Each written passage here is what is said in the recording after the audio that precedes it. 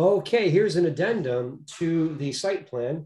I neglected. I thought I covered everything, but there's one last thing, and that's actually in the corners. You'll notice that there is actually there are these dots right here. Those dots actually are the corner bearing points right there, where actually typically a some kind of a bearing was taken, and so we actually want to put those in there. Now those are a solid filled circle, and the way we go ahead and put those in there, they're actually 2 feet. And I'm going to go ahead and make them with the donut command. That there is such a thing as a donut in AutoCAD. So I'm going to go to draw. We actually did this before. I'm going to go to donut. So I'm going to click on donut.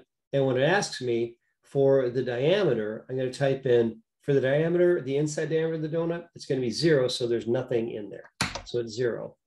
Press enter. Then it asks you for the outside diameter of the donut, which is the outside of the circle. I'll type in 24 for 24 inches.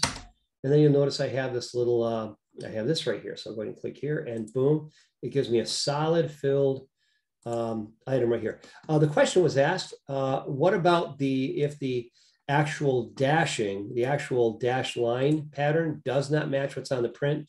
Don't worry about that. That is actually a printing thing.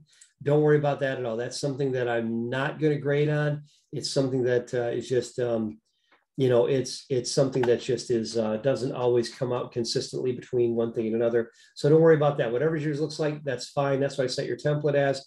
Don't worry about that. That's not a problem.